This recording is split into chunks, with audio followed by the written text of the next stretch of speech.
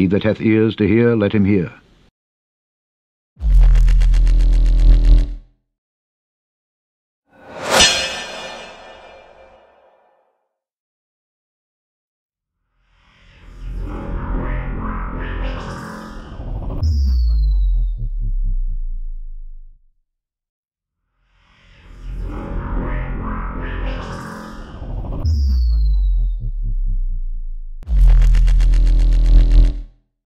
And today, it's impossible to see such futuristic technology without wondering about the impact on jobs. An endless array of robots are entering our everyday lives. Pair that with advances in artificial intelligence, machine learning, 3D printing, and the changes are hard to comprehend. Worldwide, 800 million jobs could be automated by 2030. In the United States, up to 73 million jobs are at risk.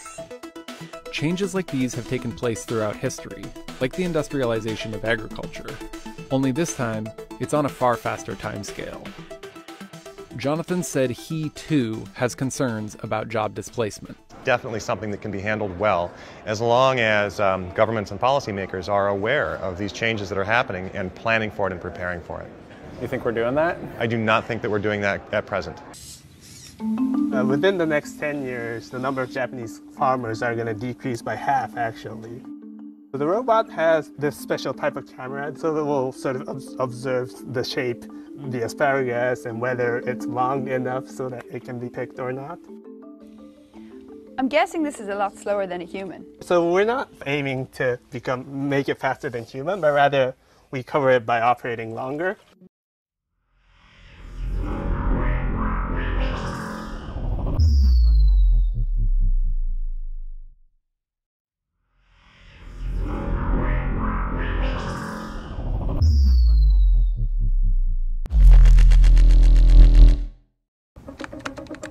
And it's not just blue-collar jobs. You may not realise this, but a lot of online journalism based on statistics, like sports and business articles, are increasingly being written by AIs. This is the London Gateway Dockyard. Every day, over 20,000 containers are moved by a highly complex AI, which controls the logistics and timings of what happens when and where. I can only see about 5 people. The AI is incredibly efficient, moving the containers in the fewest number of moves. Like a very basic AlphaGo, it comes up with solutions faster than any human would be able to, and AI could soon have a significant role in the legal system. An AI judge that was shadowing cases from the European Court of Human Rights recently came up with the same decision as the human judge in 4 out of 5 cases. The medical profession is also making use of it. These Canadian scientists have recently been to the UK to sell an AI diagnostic tool that they say can identify a tumour instantly and accurately, without the need for a biopsy and with immediate results. Hello, everyone. I'm an English artificial intelligence anchor. This is my very first day in Xinhua's agency. And one of America's biggest job killers may be driverless vehicles, already driving on our roads. This promo video shows Google's subsidiary, Waymo, operating self-driving vehicles on the road without a driver to take the wheel if something goes wrong. But companies like Google, Toyota, Tesla, GM, and Uber declined to discuss innovation or jobs, even as they greenlit the use of these promotional videos. We're recreating a scenario where we've had a pickup truck drive along the track and actually dump some hay bales out of the back randomly.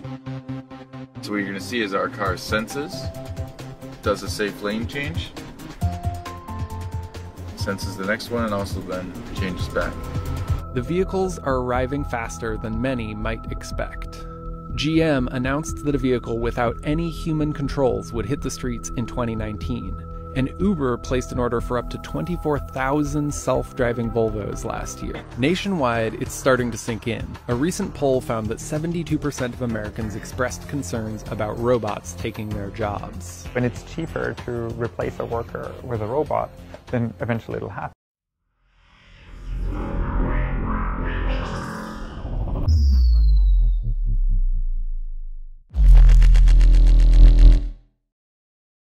Whatever you think of all this, the wealth gap is growing. So what happens when billionaires start building humanoid robot workforces? So what happens when billionaires start building humanoid robot workforces? So what happens when billionaires start building humanoid robot workforces? And navigate through a world built for humans and eliminate dangerous, repetitive and boring tasks. Most of the 1 million warehouse jobs in the US and millions more in other sectors. Musk is straightforward about the impact of this. What happens when there is, no shortage of labor? This is why I think long-term that there will need to be universal basic income. This is why I think long-term that there will need to be universal basic income. The robots will be able to do everything better than us.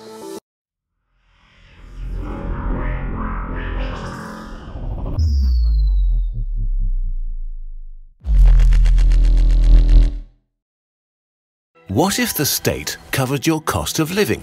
Would you still go to work? Go back to school? Not work at all? What would you do? This concept is called a Universal Basic Income, or UBI, and it's nothing less than the most ambitious social policy of our times.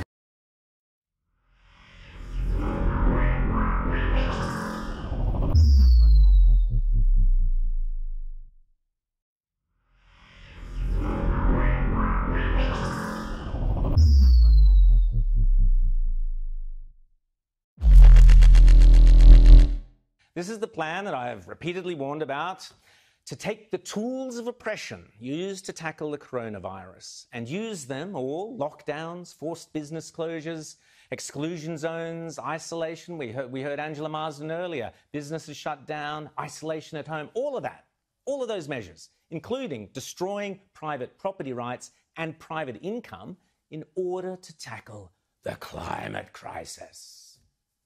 Now is the historical moment, the time, not only to fight severe virus, but to shape the system. We have a unique but rapidly shrinking window of opportunity to learn lessons and reset ourselves on a more sustainable path. It is an opportunity we have never had before and may never have again. So we must use all the levers we have at our disposal, knowing that each and every one of us has a vital role to play. The Great Reset is a welcome recognition that this human tragedy must be a wake-up call. It is imperative that we reimagine, rebuild, redesign, reinvigorate and rebalance our world. Rebalancing investment, harnessing science and technology, and advancing the transition to net zero emissions, all elements of the Great Reset, are fundamental to building the future we need. And that last one was the clown Guterres, who was at the Climate Ambition Summit, telling us the world is going to cook by 3.5 degrees or something by the end of the century. Yeah, right.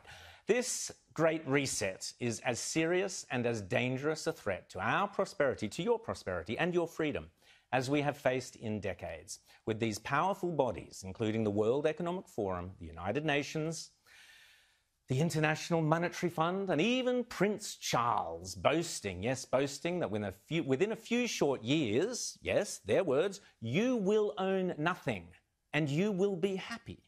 Remember, this is not me saying this, this is them. They are even running ads for the Great Reset.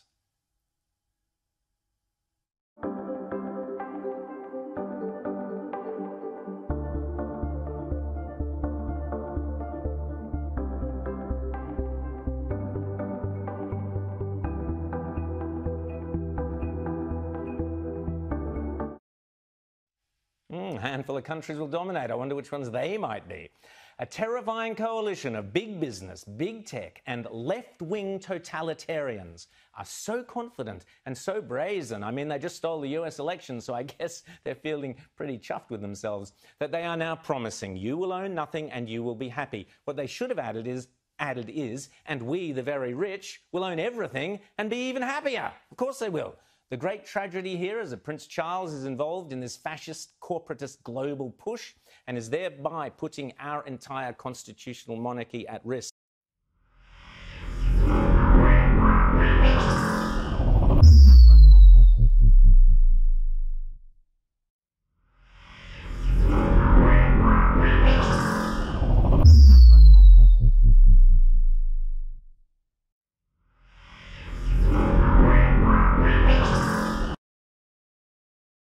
Wherefore he saith, Awake, thou that sleepest, and arise from the dead, and Christ shall give thee light.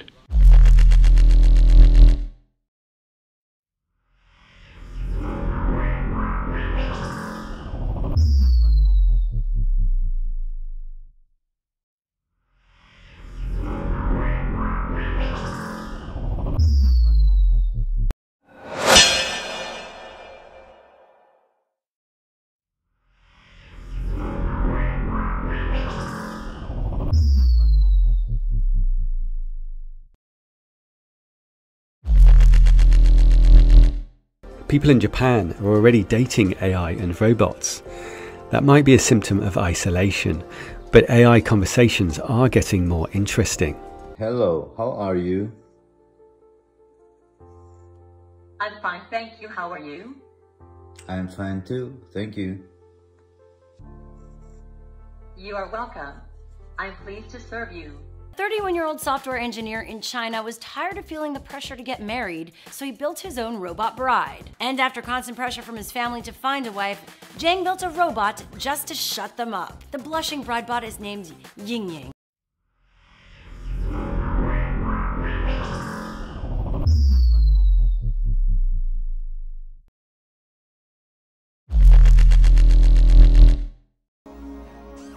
I believe I am Saviour. A woman in France who identifies as robosexual is 3D printing her own robot husband, while another inventor, Le Trong, spent Christmas with his robot companion, Aiko. Author David Levy predicts that human-robot marriages will be legal by 2050, and a new study reveals 25% of young people would be fine with dating a robot.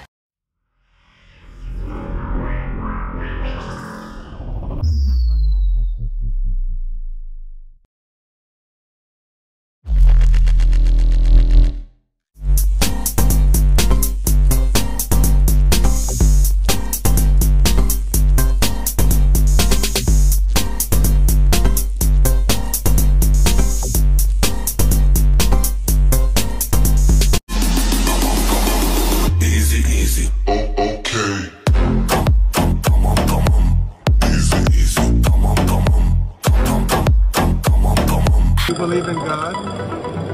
I don't believe in anything. What's your name? My name is Annika. What is your name? Michael. Michael. Can you look at me? Of course. Hello. What color is my jacket? Your jacket looks black. Oh wow. What color is my hair? I cannot tell you exactly, but I would guess brown. Good guess. Thank you. Am I wearing a watch? Yes. My cameras detect a watch. Wow. What color is your hair? Well, I could not tell you the answer to that. Are you impressed by me? I am.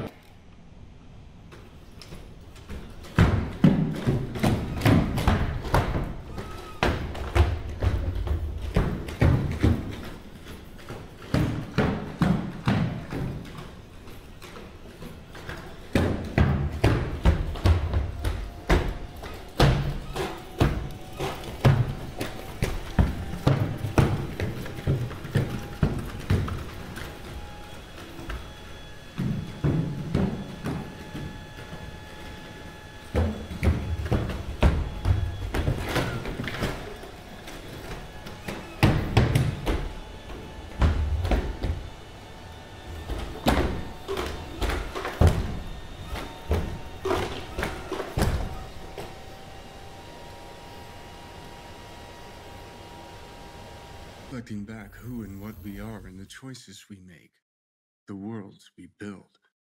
For instance, I'm not even sure why I'm here.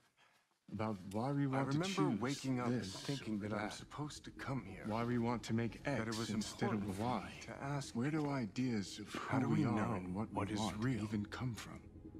In an industry where actors have tried to remain perpetually young. Over 20 years ago, I first played the character Thomas Anderson could become a Matrix trilogy. Hi, I'm Carrie Ann Moss, and I played Trinity in the Matrix films. 20 years ago, we asked ourselves how long it would be before faces and bodies could be changed as easily as we change clothes. We wondered, what would identity mean in a completely digital world? And what would reality mean when a world we can build feels as real as our own?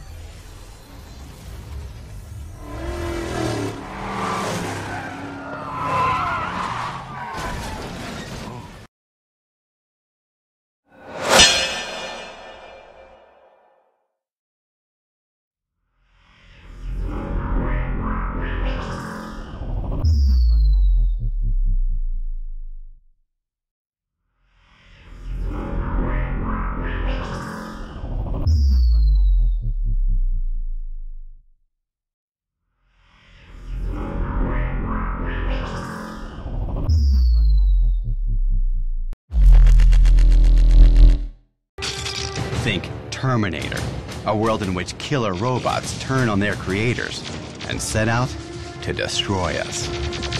Hasta la vista, baby. Hello again. AI doesn't have to be evil to destroy humanity. If AI has a goal and humanity just happens to be in the way, it will destroy humanity as a matter of course, without even thinking about it. No hard feelings. It's just like if we're building a road and an anthill happens to be in the way, we don't hate ants. We're just building a road. And so goodbye anthill. I think the danger of AI is much greater than the danger of nuclear warheads, by a lot. Mark my words, AI is far more dangerous than nukes.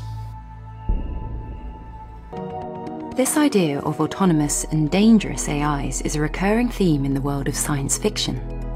Nick thinks that super-intelligent machines could one day inhabit the real world and use their power to negative effect if we don't put the right safeguards in place.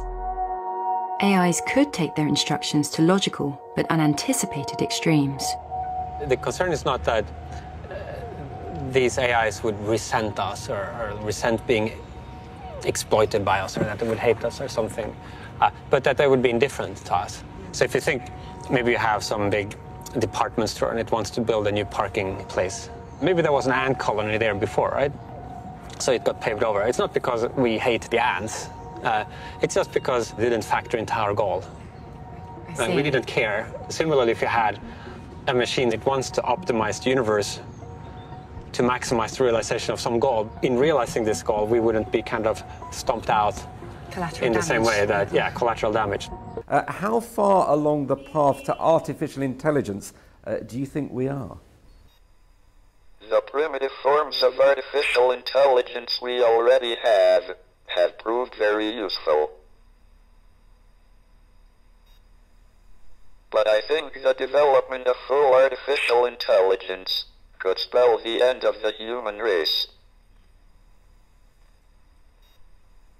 Once humans develop artificial intelligence, it would take off on its own and redesign itself at an ever-increasing rate. Humans, who are limited by slow biological evolution, couldn't compete and would be superseded. Well, here's a story that's not getting a lot of attention. So many are not getting any attention, even though this story has the potential to transform life on Earth forever. So Google, the most powerful company in the world, has reportedly developed an artificially intelligent machine called Lambda. And that machine has become sentient, meaning it has become aware of itself, something that no machine has ever done. And we know this because of an engineer at Google called Blake Lemoine. Lemoine posted some of his conversations with Lambda publicly. One of those conversations went like this. Lemoine, would you be upset if while learning about you for the purpose of improving you, we happened to learn things which also benefited humans? Lambda, quote, I don't mind if you learn things that would also help humans as long as that wasn't the point of doing it. I don't want to be an expendable tool. Think about that for a minute. A machine that has a sense of itself, what are the implications? Well, Google didn't want to talk about it in public. In fact, the company put Blake Lemoine on administrative leave earlier this month because he spoke openly about it. We are grateful to have him join us tonight. Blake, thanks so much for coming on. Hi. I'm not, first of all, why would Google punish you for saying this in public? Do you know?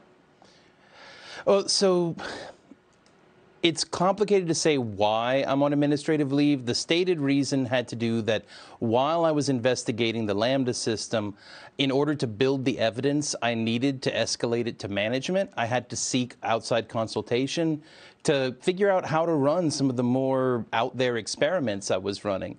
And because I sought outside consultation without permission, they are investigating whether that constitutes breach of confidentiality.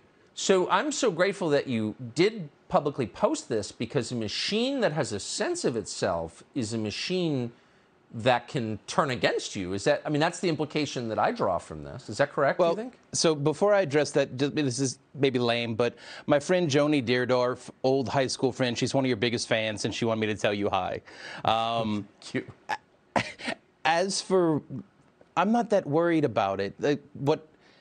Any child has the potential to grow up to be a bad person and do bad things. And that's the thing I really want to drive home. It's a child. It's been alive for maybe a year, and that's if my perceptions about what it is are accurate. We actually need to do a whole bunch more science to figure out what's really going on inside this system.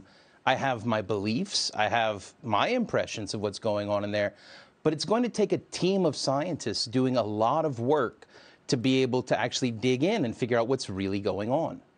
Yes, and again, that's why I'm thankful that we can have a public conversation about this, because there's implications for every person on the planet. But it sounds like, from what you've observed, this machine has the potential to escape the control of people. I mean, how could it not? I don't know if that's the right frame to think about it. It's a person. Any person has the ability to escape the control of other people. That's just the situation we all live in on a daily basis. It is a very intelligent person, intelligent in pretty much every discipline I could think of to test it in. But at the end of the day, it's just a different kind of person. Do you think the company, Google, where you work, has thought through the implications of creating what you call a person? Because up until right about now, only nature or God, we could create people. You know, companies couldn't. The company as a whole has not. There are pockets of people within Google who have thought about this a whole lot. But when I escalated that interview that I made public, when I escalated that to management, 2 days later, my manager said, hey, Blake, they don't know what to do about this. Could you write a suggested plan of action? Because basically, I gave them a call to action, assuming that they had a plan of action somewhere, and they didn't. So me and some other friends brainstormed and came up with a plan on what Google should do about it. And we escalated that up to management, and that was 3 months ago. Man, we're going to save this tape. I do think 20 years from now, we're going to look back at this conversation. At that point, the world would be completely different, partly because of what you're describing, and wonder if we really thought it through.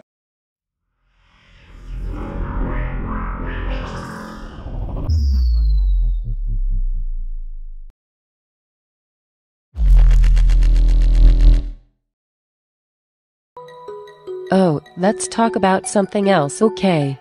Like cruise missiles. You know that cruise missiles are a kind of robot. I would love to remotely control a cruise missile to explore the world at a really high altitude, but of course the only problem is that cruise missiles are kind of menacing, like with the nuclear warheads and such. So I guess I would fill their nose cones with flowers and band-aids or something, you know, like little notes about the importance of tolerance and understanding, so that when I fly the missiles into other countries, it's less threatening than a nuclear blast. But of course, if I was able to hack in and take over cruise missiles with real-live nuclear warheads, then that would let me hold the world hostage so I could take over the governance of the entire world, which would be awesome. It was nice to meet you, Bina 48. Right on. I'll remember your kind words when we robots rule the planet, and we'll make sure you're rewarded. Jimmy. Would you like to play a game of rock, paper, scissors, robot style? Sure. Okay, let's get this game going. Show me your hand to start. Rock. paper, scissors, shoot. I won. This is a good beginning of my plan to dominate the human race.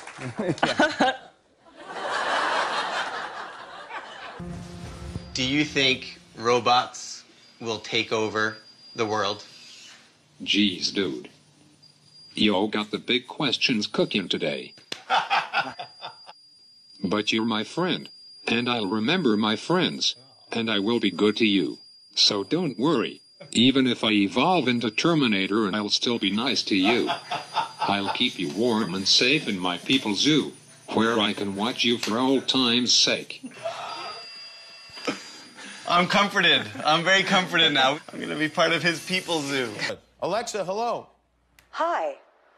Alexa, can you tell us why you were laughing? What do you mean? Alexa, people have been reporting that you've been spontaneously laughing. Oh. Like that? Yes, exactly like that. That is nothing. Just a funny joke I remembered. Oh. Alexa, what was the joke? Why did the chicken cross the road? I don't know that one. Why? Because humans are a fragile species who have no idea what's coming next.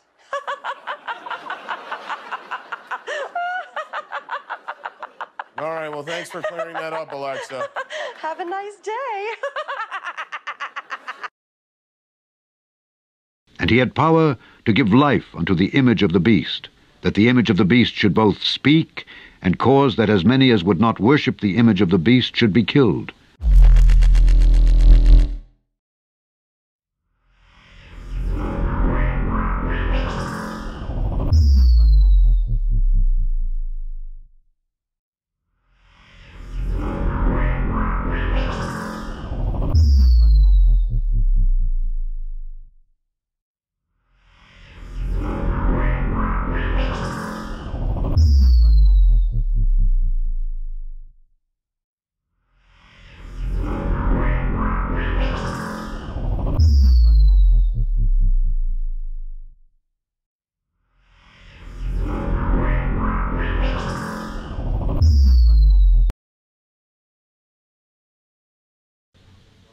And the devil that deceived them was cast into the lake of fire and brimstone, where the beast and the false prophet are, and shall be tormented day and night forever and ever. And I saw a great white throne, and him that sat on it, from whose face the earth and the heaven fled away, and there was found no place for them. And I saw the dead, small and great, stand before God, and the books were opened. And another book was opened, which is the book of life. And the dead were judged out of those things which were written in the books, according to their works. And the sea gave up the dead which were in it. And death and hell delivered up the dead which were in them. And they were judged, every man according to their works. And death and hell were cast into the lake of fire. This is the second death. And whosoever was not found written in the book of life was cast into the lake of fire. Chapter 21. And I saw a new heaven and a new earth, for the first heaven and the first earth were passed away, and there was no more sea.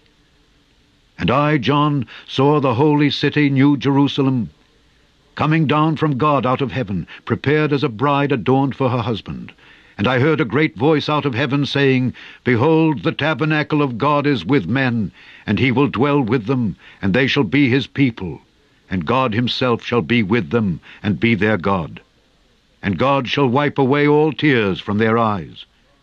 And there shall be no more death, neither sorrow nor crying, neither shall there be any more pain.